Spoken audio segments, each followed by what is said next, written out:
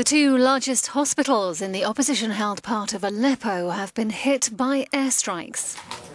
Aid workers say the raids, which happened at 4 o'clock in the morning on Wednesday, took both sites out of service.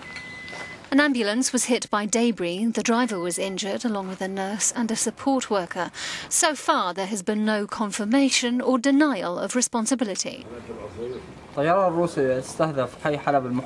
This emergency worker thinks he knows who was responsible.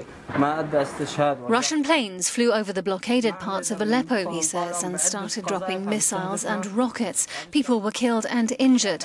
We can't get in to rescue them, as there are so many shells and missiles left in the area.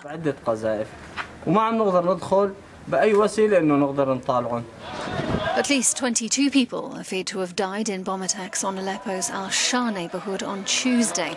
Local activists claim the so-called bunker-buster bombs were used in the attacks. The death toll is expected to rise as rescue workers clear through the rubble.